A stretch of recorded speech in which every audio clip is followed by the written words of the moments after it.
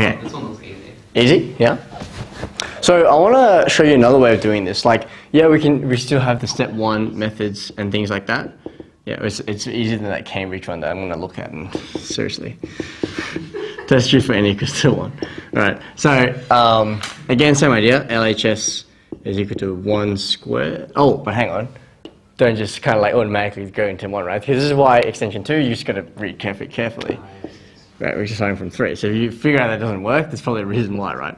So 3 squared, which is 9, and RHS, we've got 2 times 3 plus 1, so that's just 7. And so LHS is bigger than RHS, right? Now at this point for step 2, I want to use the other method we're talking about. You can actually go ahead and use A minus B greater than 0 for step 2 as well when you're doing the assumption. So if I'm saying that assume true for n equals to k, so i.e. that k squared is greater than or equal to 2k plus 1, I could also say that k squared minus 2k plus 1 is greater than or equal to 0, right? K squared minus 2k plus 1 is greater than or equal to 0.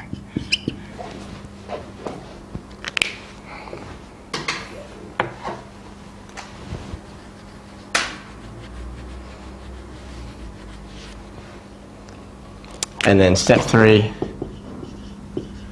prove true for n equals to k plus 1.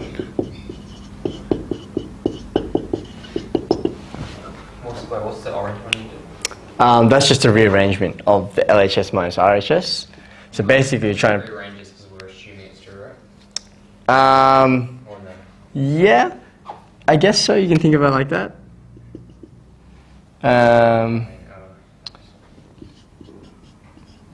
Yeah, I think so. Yeah, that's not that you can think about it like that. And then we need to prove this guy. What? Did I do it? Yeah. Dude, algebraic mistakes, man. It's just good pickup. So I need to show that k plus 1 all squared is greater than or equal to 2 outside of k plus 1. Plus 1. So let's use this LHS minus RHS method, right? Let's try. So if we do LHS minus RHS, it should look like this. We take k plus 1 all squared minus this whole guy over here. So 2 outside of k plus 1 plus 1.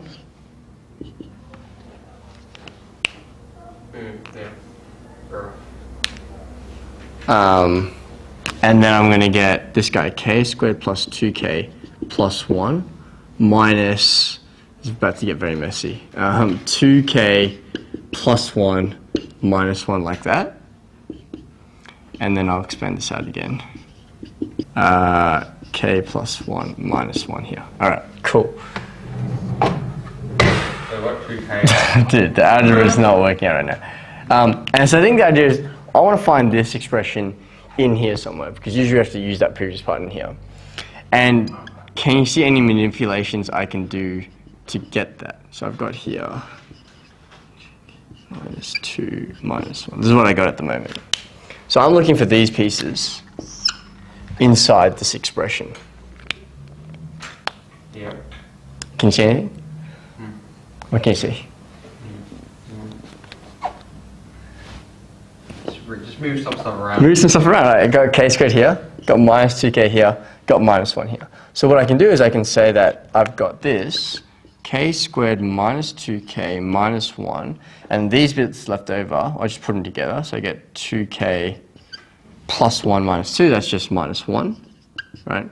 And so this part, this is where we use our like inequalities now, right? This should be plus 1 here.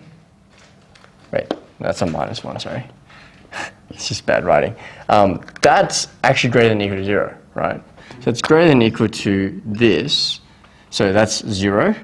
And I use this greater than or equal to here, plus 2k minus 1 from step 2. And so that's equal to 2k minus 1, which is greater than, well, it's actually just greater than 0, isn't it? Because we have k greater than or equal to 3 for this one. Yeah. And that's how we could use the LHS minus RHS method if we wanted to as well.